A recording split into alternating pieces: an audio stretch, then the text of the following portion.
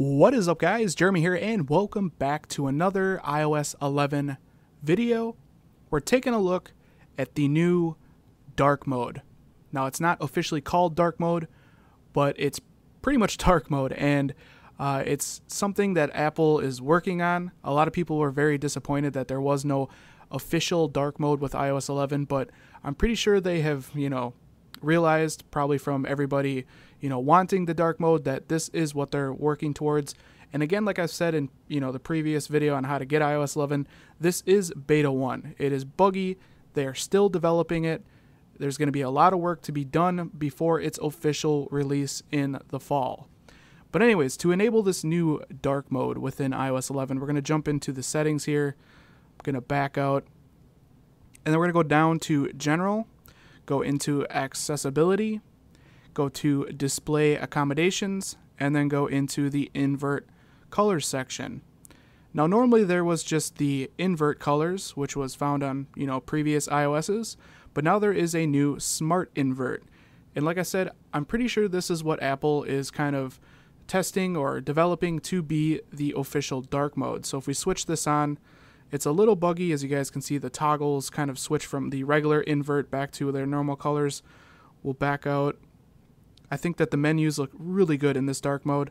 As you guys can see, all the icons are kind of incorrect in color. We can go ahead and close out, end it from multitasking, go back into settings, and that should fix the look of it.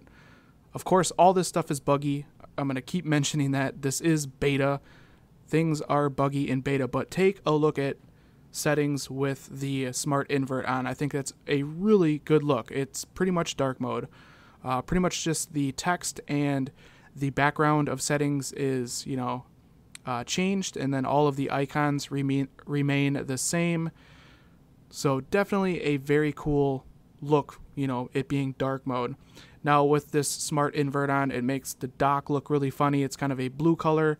So hopefully they can switch that to just be normal, or even a dark kind of blur effect to it would be really cool. We can open up the App Store. I think the App Store looks really good in dark mode as well.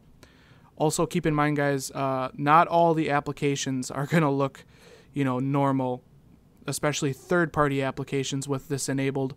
It can make, stuff look really funky.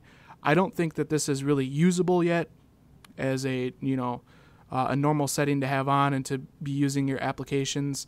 It just looks weird for some, like I said, but even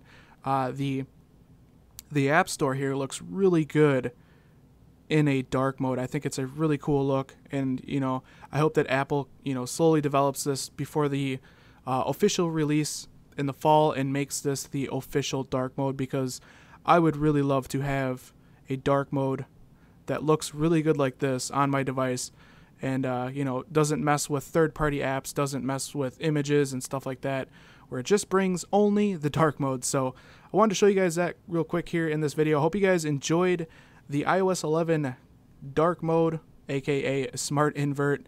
But anyways, if you guys enjoyed this video, definitely throw me a thumbs up. That helps me out a lot here at the channel. And if you guys want to see more videos like this in the future, don't forget to click that subscribe button. This has been Jeremy, and I will catch you guys in the next one. Later.